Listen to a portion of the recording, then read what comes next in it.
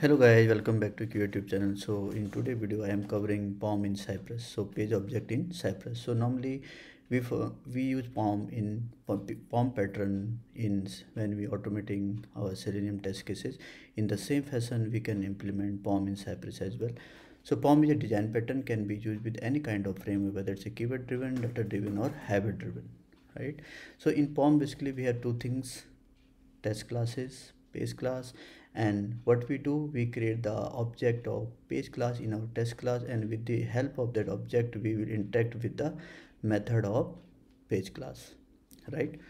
So I have break word POM into two part, PO and M.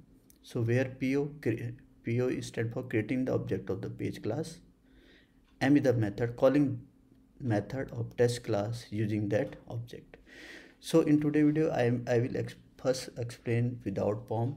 I will explain with a script without POM, and then we'll explain how we can implement page object model in our Cypress. So let me see one script which is without the POM. So here you can see in this script, this is a very basic script, right?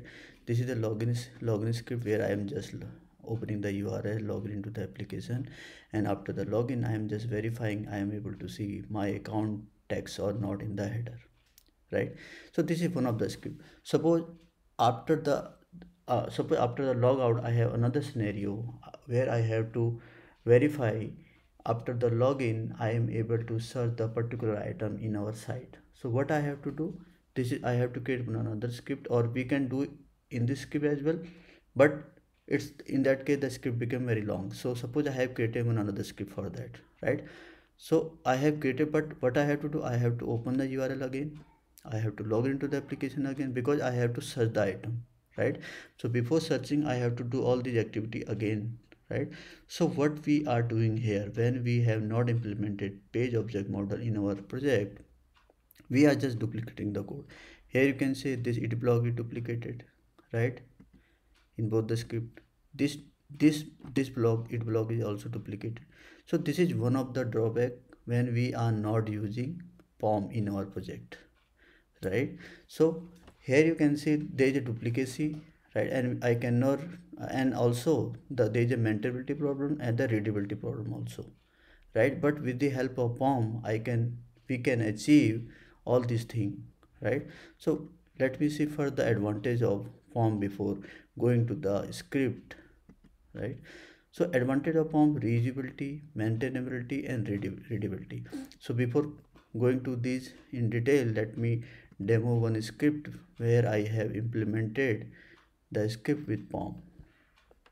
So to implement the POM I have already created the script just for the time saving purpose. So if I want to implement POM in my project in case of Cypress, so what I have to do, this is my integration folder here. I have to create one folder here.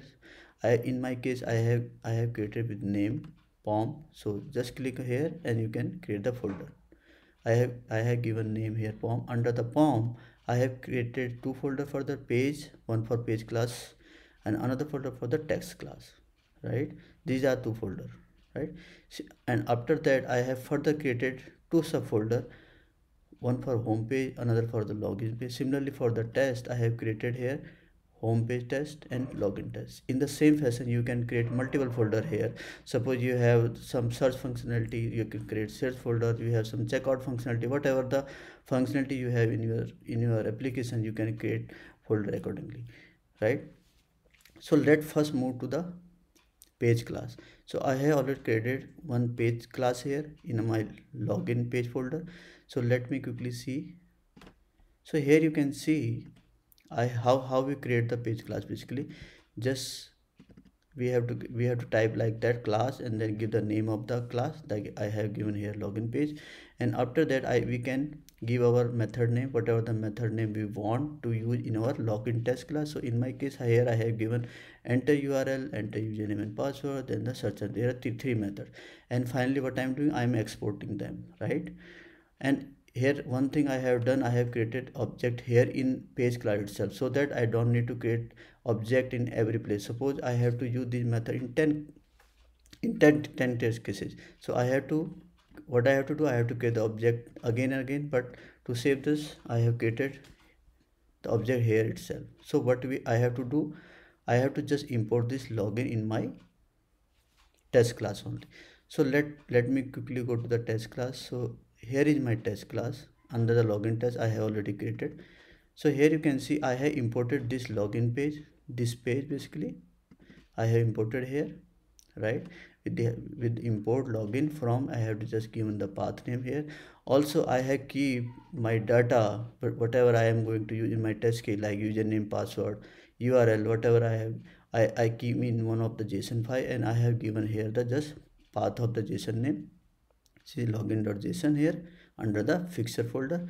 Now what I am doing here, you can see I am just calling the method with the help of this login.enter URL. What it will do, I am passing one parameter here which is login.url where I keep my URL. I keep my URL in JSON file. Similarly I keep username and password.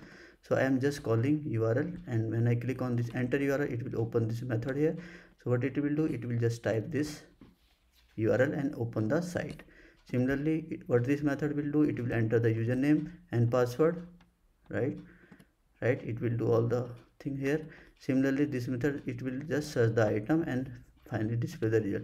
So here you can see what the benefit of doing this. I have implemented POM here. So here you can see all these three things I am able to achieve. Reusability, I am able to reuse my code, right? Maintainability, we can easily update. So suppose my locator name is changed, suppose email to email-s. So what I have to do, I have to update only in one place. Suppose this method I am using in my test cases, I have to update only here itself, and this can be used in all the other test cases. No need to update to update in every page class basically, right? In every test case I have to come in this page class, login page class, and just update here. It will apply for all of that. So this is one of the benefit of POM. In the same fashion, I can update some other thing also, like I have to update this submit login locator also. I can do this. Similarly, if suppose I have, if I want to add some other parameter here also, I can easily give here basically. So everything in one place, I have to update in only one place and just need to call here. So this is one of the benefit of the project object model. So reusability, we can reuse the page class, right? We can reuse the code. Maintainability, we can update in one place and it can be reused by all the test cases.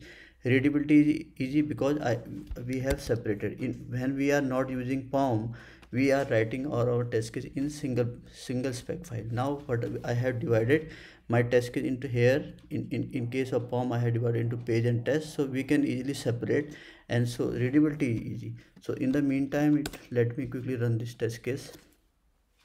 So this is one of the benefit of the implementing POM. So here in this test center, here you can see this is my root folder POM, and under this there are test.